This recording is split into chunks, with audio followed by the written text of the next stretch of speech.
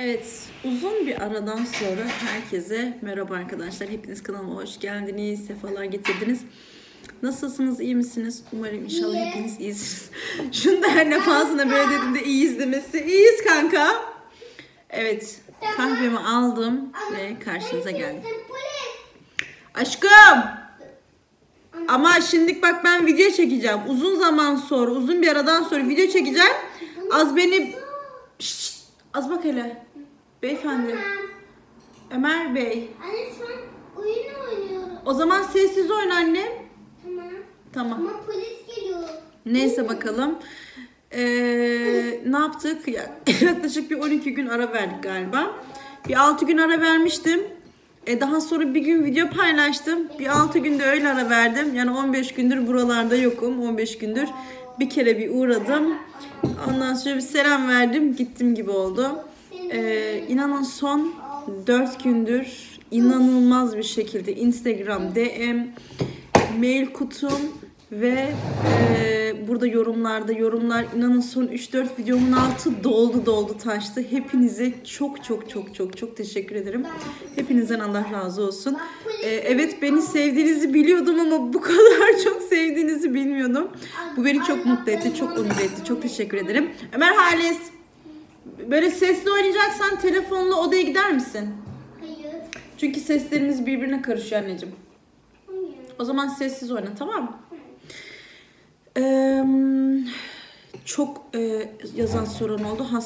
Hasta mısın? Neredesin? İşte niye habersiz gittin? İşte insan giderken haber verir falan. Aslında yani kronik olarak bir rahatsızlığım yok. Şu işte anemi dışında, kan anemisi dışında. Kansızlık, demir, işte vitamin eksiklikleri vesaire bunlar olduğu gibi devam ediyor. Ama ne oldu bilmiyorum, bu artık yani Almanya'da sonbaharı yaşayamadan işte bir iklime atlayıp kışa geçişten dolayı mıdır? Böyle kış depresyonuna mı girdim, kış bunalımına mı girdim bilmiyorum ama bir şeylere girdiğim kesin. Çünkü kendimi hiç iyi hissetmiyorum arkadaşlar. Çok aşırı derecede gerçekten halsizim. O eski bakın hala yoğunluğum devam ediyor mu? Hala yoğunluğum devam ediyor. Fakat şöyle bir şey var. Benim artık o yoğun tempoya uyduracak enerjim kalmadı. Tabii ki mecbur yine o tempoya ayak uyduruyor muyum? Uyduruyorum. Ama enerji sıfır. Bu sefer dışarıda o kadar çok yorulunca, dışarıda bir sürü işleri halledince, eve gelince onu yap bunu yap derken inanın kamerayı elime almak aklımın ucuna dahi gelmiyor. Çünkü şu modda oluyorum. Dışarıdan geldim, yorgunum. Aslında yatıp dinlenmem lazım. Ama ben bir anneyim. 3 tane çocuğum var. 3 tane evladım var. Okuldan geliyorlar. Aç oluyorlar. Evin toparlanması lazım. Yemek yapılması lazım. Yemekten sonra bulaşık halledilmesi lazım. Çamaşır çıkıyor. Çamaşır yıkanması lazım. Yani şu moda giriyorum. Anne biz Mikail'le erkekiz. Siz senden kızsınız. Evet, Mikail'le sen erkeksin. Biz de Gülşen'le kızız. Yani şu modda ve kafada oluyorum. Şu işimi hemen bitireyim, uzanayım. Yemeği hemen yapayım, uzanayım kafasındayım. Çünkü çok halsizim. Gerçekten çok halsizim. Yani böyle dokunsalar ağlayacağım. Dün şimdi Turgut vardı burada. Dün akşam Turgut geldi. Gülşen'in Türkçe dersi vardı ve bayağıca uzun bir Türkçe dersiydi. Şimdi böyle tüm işte şehirlerin plaka rakamlarını falan sormuşlar. Tabii ki ben de internetten açıp bakıp gösterebilirdim ama istedim ki hani babası Türkiye'de doğma büyüme.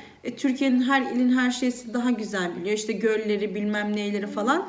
Değil mi? Onları sordular. Gölleri, işte denizleri, bilmem neleri, bölgeleri. Ben dersim babamla oynamak istiyorum. Gülşen de zaten babasıyla yapmak istiyordu. O yüzden dün o buradaydı. Bayağı bir saatten fazla da uğraştılar derse. Ondan sonra agresifim de yani son günlerde. Çok da agresifim. Şimdi bana böyle bir el şakası yap. Ay el de değil aslında, ayak şakası yaptı. Adamı neredeyse dövecektim yani, o kadar çok sinirlendim. Diyor ki ne oldu sana ya diyor. Bir daha diyor şakama dedim ki sevmiyorum senin şakalarını dedim. Nefret ediyorum senin şakalarından. Gıcık oldum. O da üzüldü, dedi ki sen de dedi şu an benim kalbimi kırıyorsun ama ben sana dedi hani şey yapmıyorum. Bak dedi kızmıyorum. Ondan sonra dedim ki lütfen bana dokunma, ben dedim iyi değilim, kendimi dedim hiç iyi hissetmiyorum.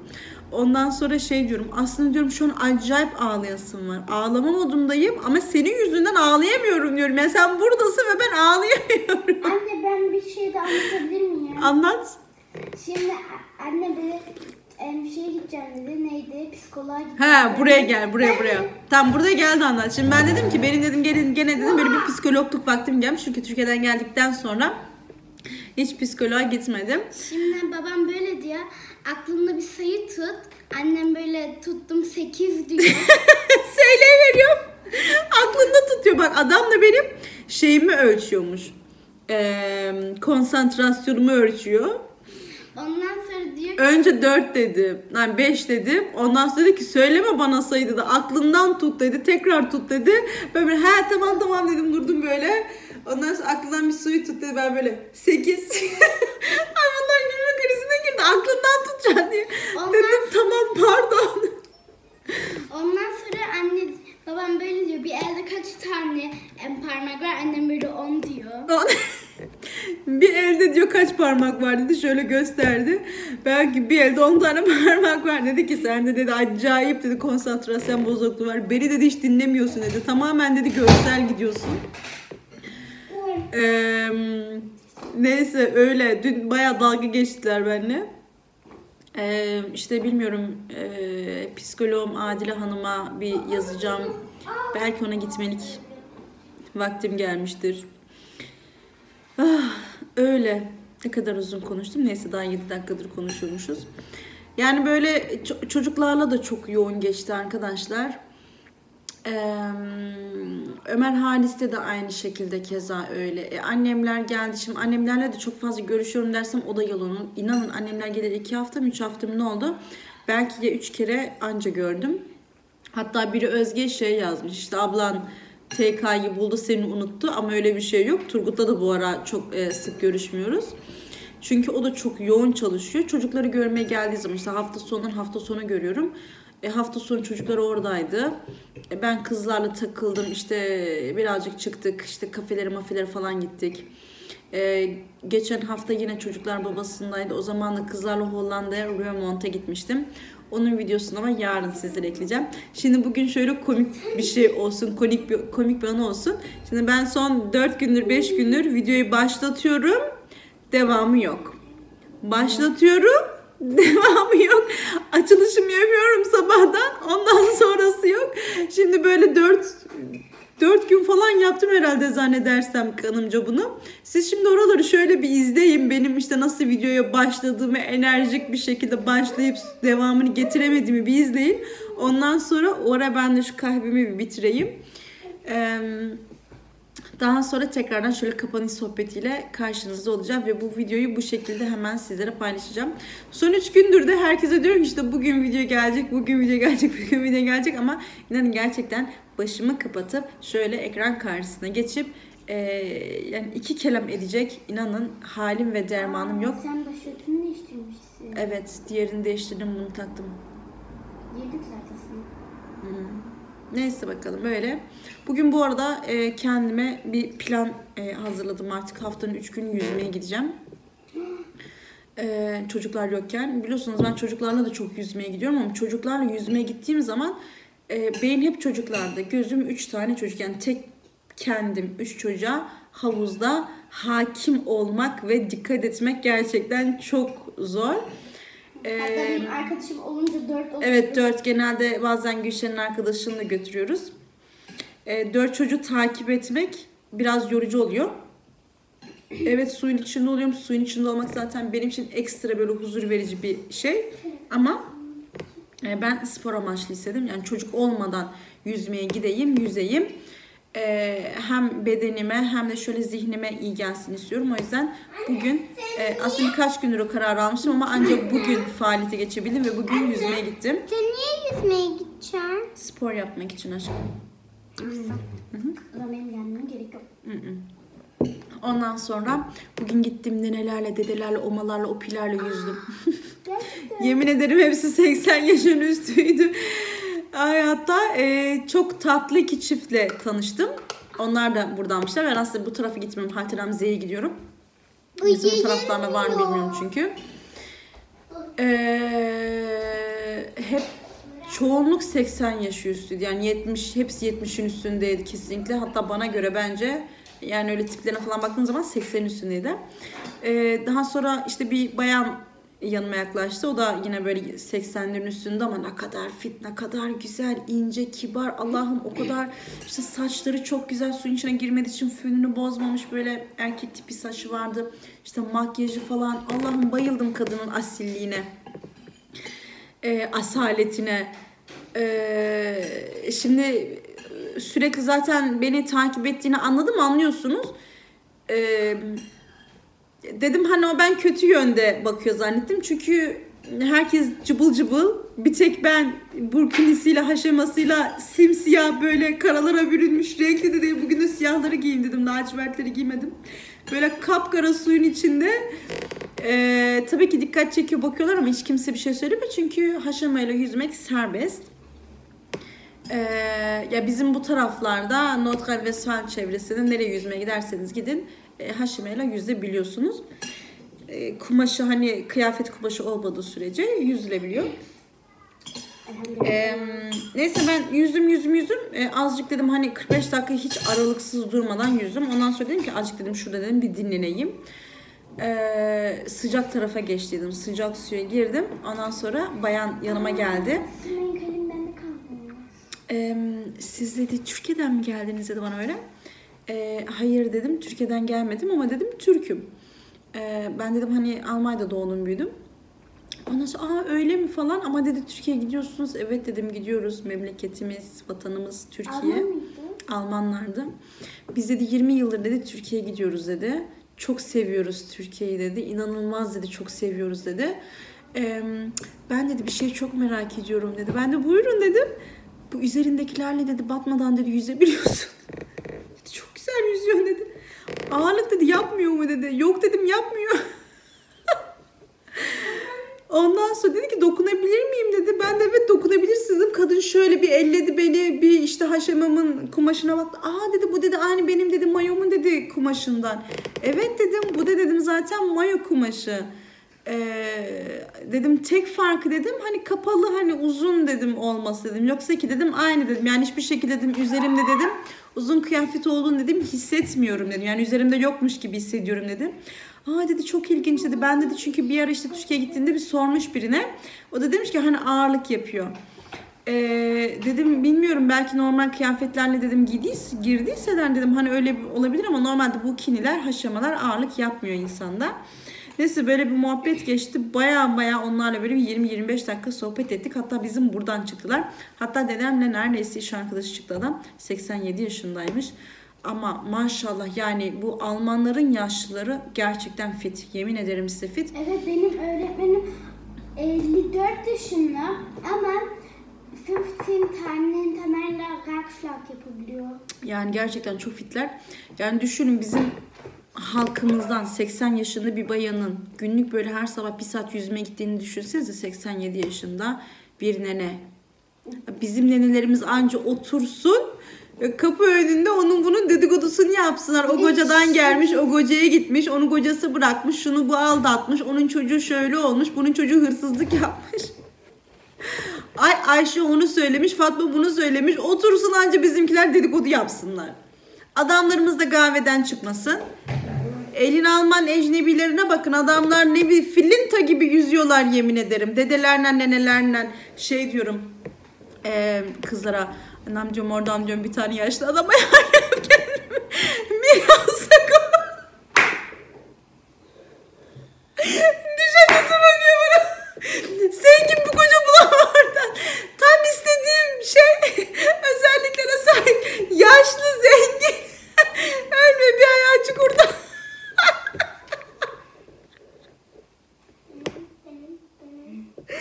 Ne olacak canım Allah 3-5 sene bakarım yani.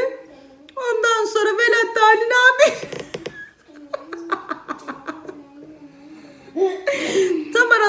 kriterler uygun. Ay tövbe estağfurullah. Tabii ki de şaka yapıyorum. Sakın ciddiye almayın söylediklerimi. Ben hep söylüyorum kendime yaşlı zengin bir adam bulacağım. Dünyayı gezeceğim diye ama bu dilimde yani. Allah nasip etmesin, tövbe estağfurullah. Ay tövbe tövbe istemem. Anne, Kocanın gencini de yaşlısını hiçbir şekilde istemiyorum. Genci zaten şu an var. Kim var? Baba. Çok genç. Çok maşallah. Filinta. Bir filinta da senin baban. Allah sahibine bağışlasın.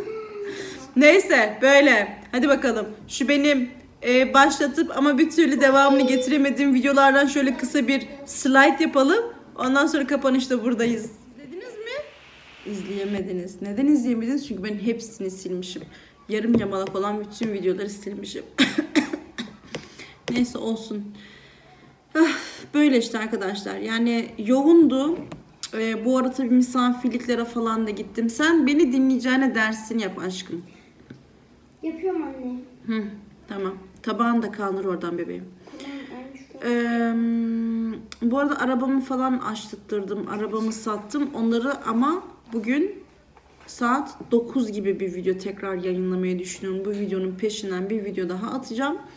Onu öyle paylaşacağım. Ondan sonra bir de kızlarla Roermond'a gitmiştik arkadaşlar. Hollanda'ya gittik. İşte Selcan, ben, Özge, Nurifer. Selcan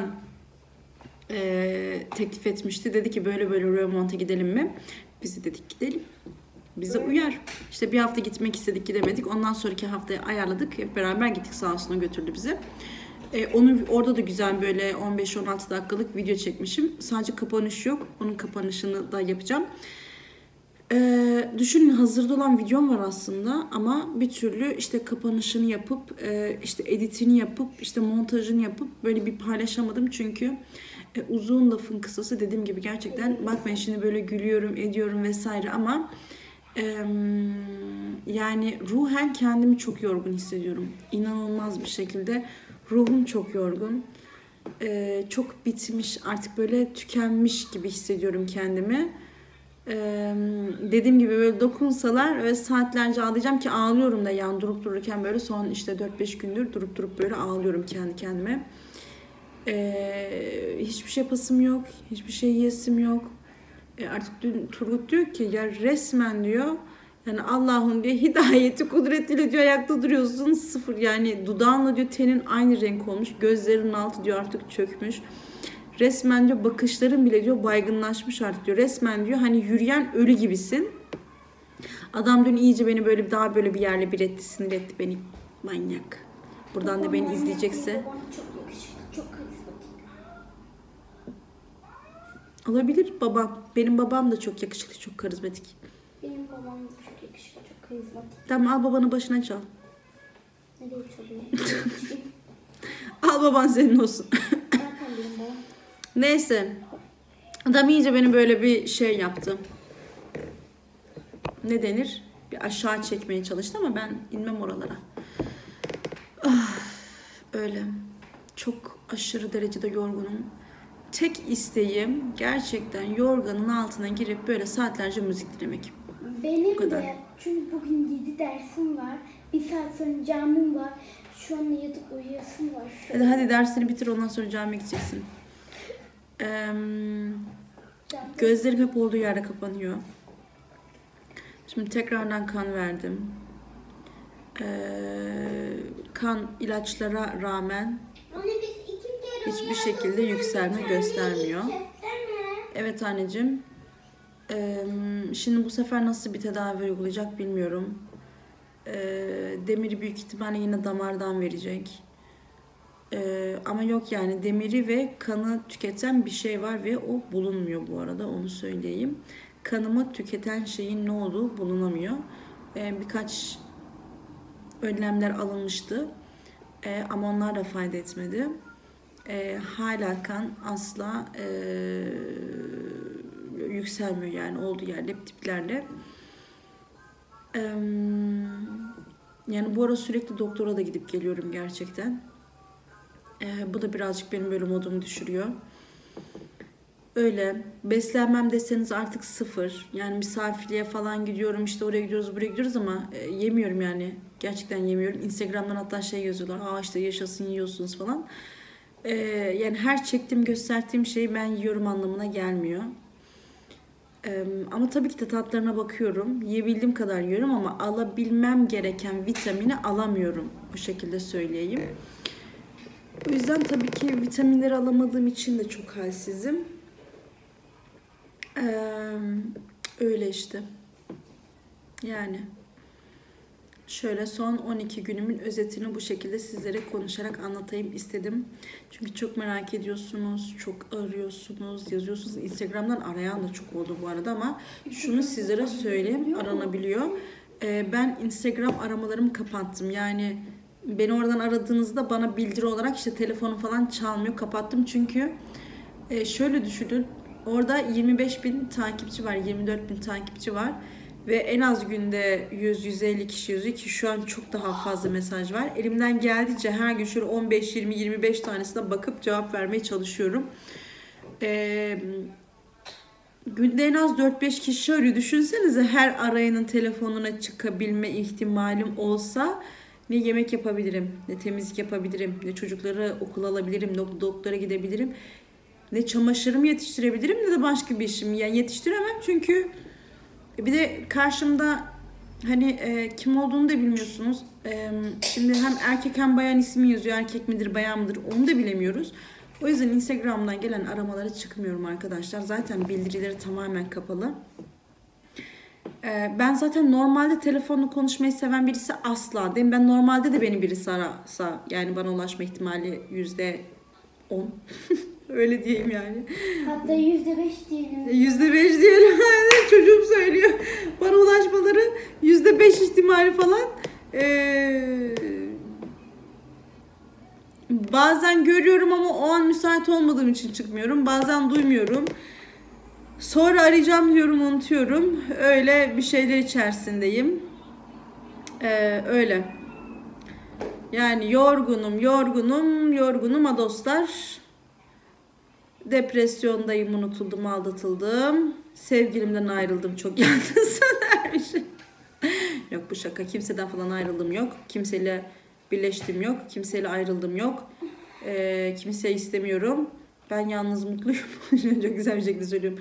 Ben böyle mutluyum. Hayır sizden bahsetmedim. Anlayan anladı. Ben çocuklarımdan bahsetmedim. Anlayan anladı. Öyle yani. O yüzden inanın var ya şu etlerim ağrıyor ya. Ciddi söylüyorum böyle etlerim ağrıyor. Böyle sanki böyle yani nasıl desem ki böyle ne bileyim bir kamyonun altında kalmışım işte bütün kemiklerim ezilmiş gibi hissediyorum. Ama işte 3 tane çocuk, ev, iş yani hayat mücadelesi derken öyle çok da yatıp dinlenmeye vaktimiz, bu fırsatımız olmuyor. Öyle. Bu ara kendimi aşırı derece kitaplara verdim. Çok daha fazla kitap okuyorum. O yorgunluğumu ve yoğunluğumun arasında onlara da özen gösteriyorum. Yeni kitaplarım da geldi Türkiye'den. Onları da size inşallah önümüzdeki günlerde gösteririm. Ama bence artık sanki çok konuştuk. Gerçi ben biliyorum inanılmaz bir şekilde benim sohbetimi özlediniz. O yüzden hiç sıkıcı gelmeyeceğinden adım kadar eminim. Büyük bir keyifle izlediğinizi de biliyorum. Hepinize buradan böyle kucak dolusu şöyle sımsıkı sarılıyorum. Hepinizi çok seviyorum. Kendinize iyi bakın. İnşallah Roermond yani Hollanda'daki alışveriş videomuzu da şimdi kapanışını, editini, montajını yapacağım.